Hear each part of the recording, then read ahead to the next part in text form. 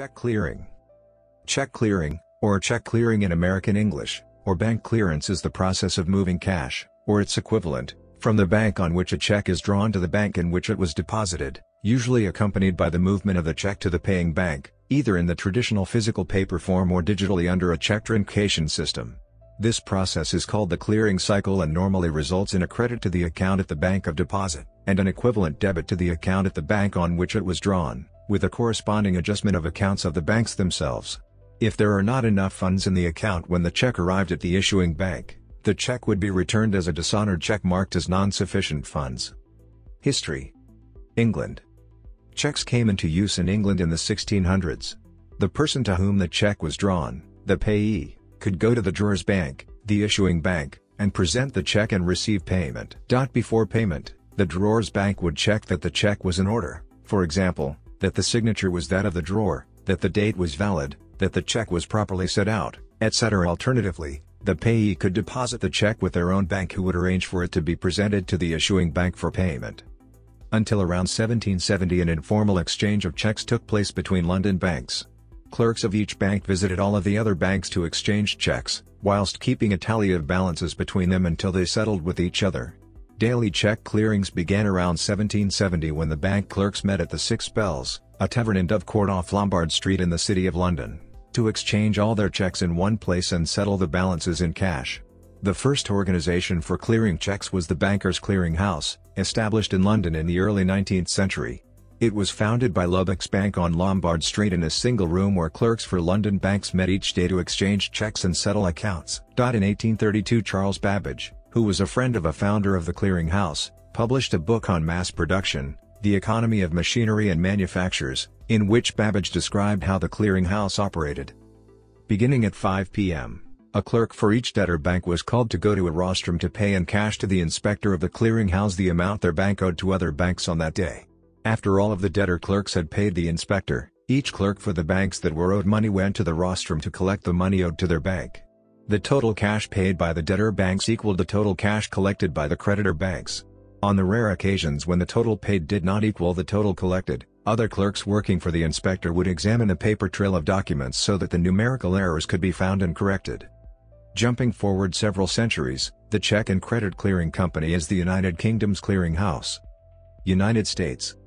The Suffolk Bank opened the first clearing house in 1818 in Boston, and one was incorporated in New York in 1850. A clearing house for bankers was opened in Philadelphia in 1858.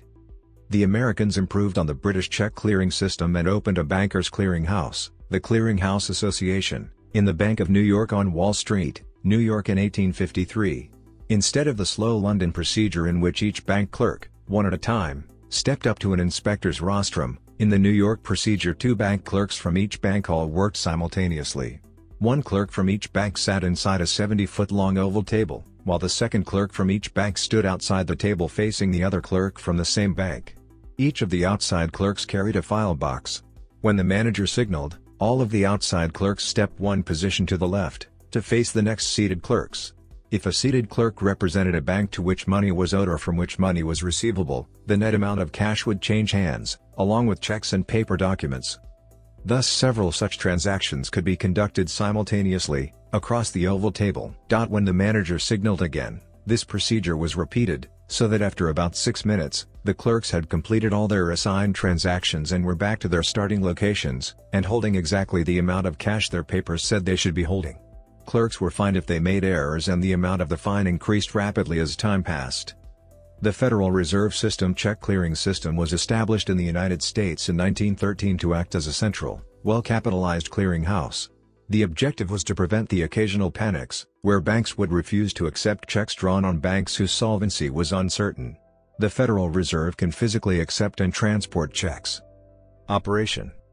When a bank customer deposits a check, which may be drawn on any bank, the bank would credit the depositor's account with the amount of the check. However, the amount so credited is not available to the depositor until the check has been cleared by the paying bank. For checks drawn on a customer of the same bank, the bank would, usually on the next business day, ensure that the check is in order and debit the account of the drawer, and the check would be taken to have been cleared.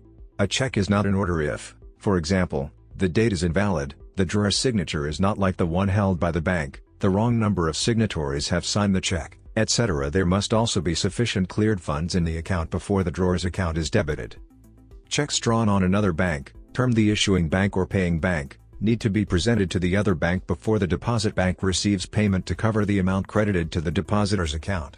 In the absence of the paying bank notifying the deposit bank of the special clearance of the check, for example, following a request from the deposit bank, the funds become available after the passing of an agreed clearance period, commonly 3 business days, when the depositor's account is described as comprising cleared funds.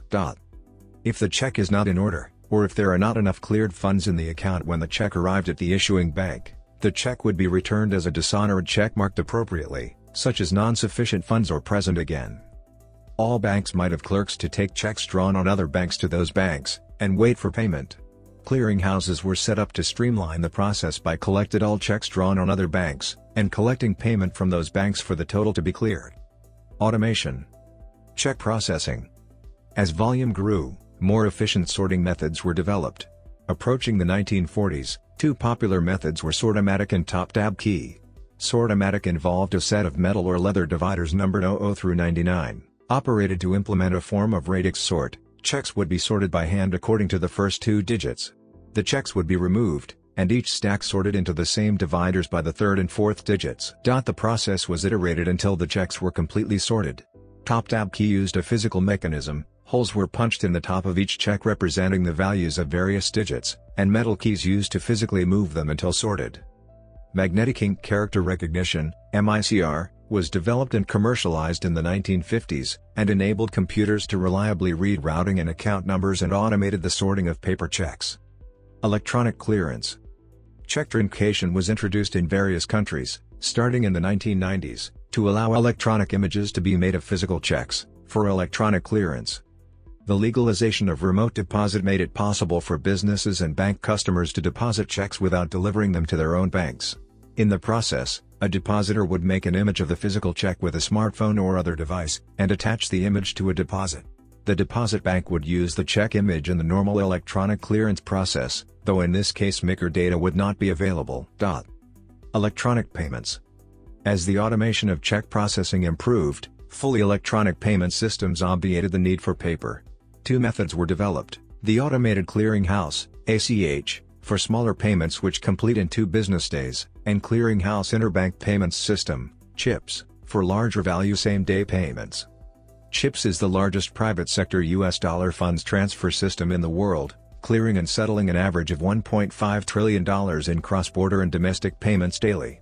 It combines best of 2 types of payments systems: the liquidity efficiency of a netting system and the intraday finality of RTGS. Organized in 1970 by 8 New York banks who were members of the Federal Reserve System, CHIPS competes with the Federal Reserve for high-value payments.